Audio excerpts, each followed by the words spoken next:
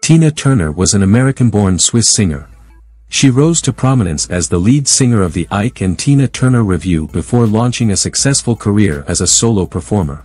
Turner had two biological sons, one with Kings of Rhythm saxophonist Raymond Hill, named Raymond Craig, born on August 20, 1958, and the other with Ike Turner, Ronald Ronnie Turner, born on October 27, 1960.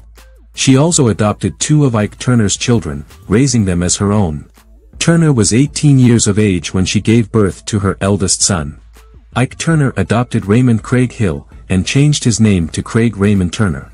Craig was found dead in an apparent suicide in July 2018.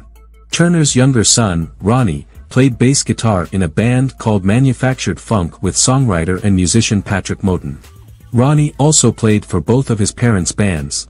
Through him, Turner had two grandchildren. He was married to French singer Ike Turner. Ronnie died from complications of colon cancer in December 2022. During Turner's divorce trial, Ike sent their four sons to live with Tina and gave her money for 1 month's rent. Ike Turner Jr. worked as a sound engineer at Bollock Sound and briefly for Turner after her divorce, later winning a Grammy Award for producing his father's album Risin' with the Blues. He toured with former Ike Randy Love as Sweet Randy Love and the Love Tang Band. Ike Turner Jr. stated that he and his brothers have a distant relationship with their mother, Tina. Turner wrote in her autobiography I, Tina that after her divorce she became a little bit estranged from all her sons except Craig.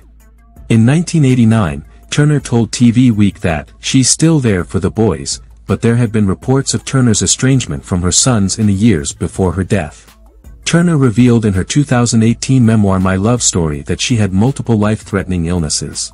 She had high blood pressure since 1978, which remained mostly untreated, and resulted in damage to her kidneys and eventual kidney failure. In 2013, 3 weeks after her wedding to Erwin Bach, she had a stroke and needed to learn to walk again. In 2016, she was diagnosed with intestinal cancer. While she tried homeopathy, this allowed things to become worse. Her chances of receiving a kidney were low, and she was urged to start dialysis. She considered euthanasia and signed up to be a member of Exit, but Bach offered to donate a kidney for her transplant. Turner had kidney transplant surgery on April 7, 2017. On May 24, 2023, Turner died at her home in Küsnacht, Switzerland, at the age of 83, after years of illnesses. Rest in peace Tina Turner.